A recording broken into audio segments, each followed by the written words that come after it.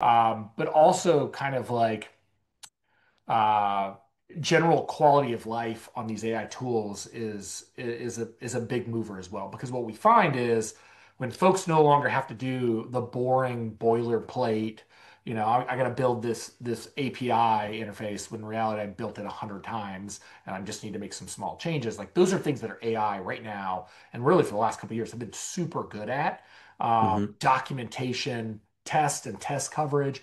Those are all small things that most developers, except for ones that are probably insane, don't like doing. They're Yeah, monotonous, they're boring. Like competitive. most Yep. developers want to get to, hey, what I want to do is I want to do problem solving, I want to do the creative components, I want to discuss do solution engineering. That's where you get that like that kind of creative itch that most developers end up kind of in this field because of.